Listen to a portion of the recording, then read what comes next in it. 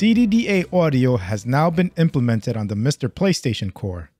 CDDA is a CD format that has audio tracks that can be read in a standard CD audio player. Developers use this format to get really high quality music and speech in their games. However, this format takes up a lot more data on the disk.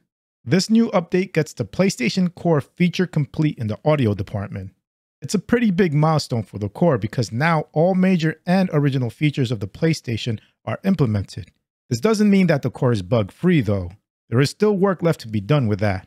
Another development that I saw on Discord was work on getting CHD images loading. CHDs are a compressed image format originally used by MAME to compress hard drive images of arcade machines.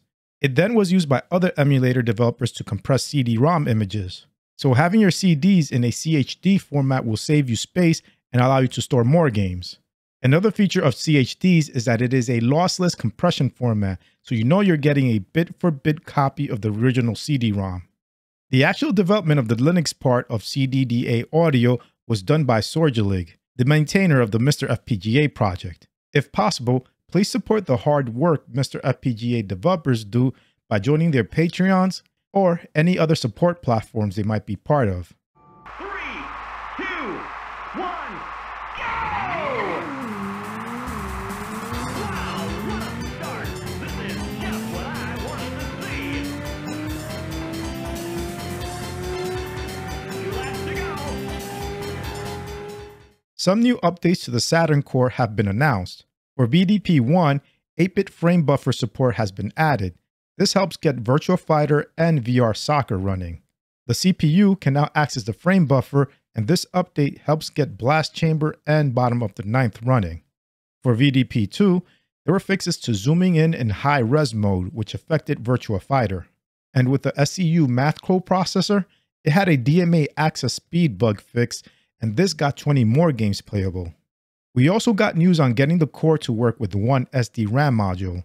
While it's not working with one RAM module yet, the developer now has both memory modules working in a way that might give the possibility of the Core working with one memory stick. There are still a lot of unknowns regarding this, and any further questions on getting one RAM stick to work will only be answered with further Core development. Kitrinks, the current developer of the MiSTer Jaguar Core, has given an update on its status and the challenges with creating a Jaguar Core. On a forum post on the MiSTer FPGA forums, it is said that the Jaguar Core has the 68,000 CPU, the OS-ROM, the card bus, the DRAM bus, and the Tom and Jerry chips fully implemented using documentation from Atari. The challenge to get it running is that the real console used a very wide and relatively fast DRAM bus. This makes it seem likely that dual SD-RAM sticks would be required to get it to run on the MiSTer FPGA. Also, if I'm understanding the post correctly, the real Tom and Jerry chips have some bugs on them that are difficult to identify. These chips are also difficult to understand how they work, which further complicates the debugging of the DMA and memory timing. And if you want to see a game running on the Core, Twitter user Sentient6 posted a video of a work-in-progress build of the Core, and as of now, the Core requires 2 SD-RAM sticks.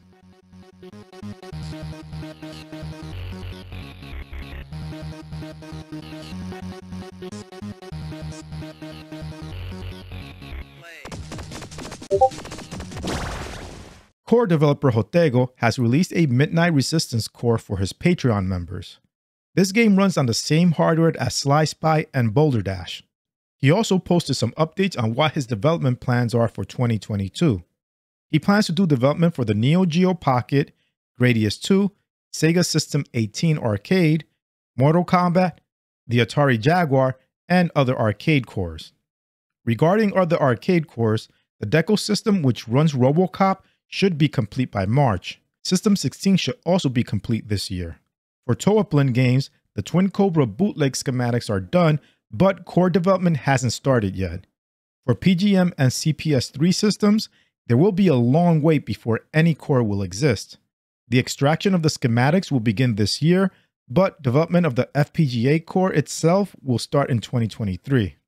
Even with all this new development, Jotego still plans on using 1 week per month to deal with maintenance and bug fixes to current cores, which shows he's not willing to let his older cores die and rot away. A new arcade core has been added. It's for Gremlin's Blockade hardware, and the core was developed by Jimmy Stones. The Blockade hardware was an arcade board from the 1970s. The game Blockade was actually the first of what are commonly known as snake games today. So this arcade board does have some historical significance. The core currently supports 4 games, which are Blockade, Co-Motion, Hustle, and Blasto. I previously reported about a custom Sega Master System boot screen that was themed after the MiSTer FPGA project. Little did I know that the creator Uber Yoji also created boot ROMs for other cores. These boot ROMs add a little fun to loading up your MiSTer cores. The creator wants to develop boot files for all cores that support auto booting from a ROM. Once they are all done, the plan is to release the source code and build instructions for people that want to do remixes. If you want to try out the current ones he has, check out his Twitter account or visit his GitHub. And other cores receiving small updates and fixes are Arcade Astrocade, ZX Spectrum, ZX Next, TS-Conf, ZX81, PET 2001, C64, C16, VIC-20, MSX, Game Boy Advance, Game Boy, Sega Master System, ColecoVision, the Amiga Core, X68000, PC8801, and the Coco 3 Core. Check out the MiSTer FPGA forums for the exact details of the fixes and updates. So that's it for this episode. I provided links to all my sources in the description.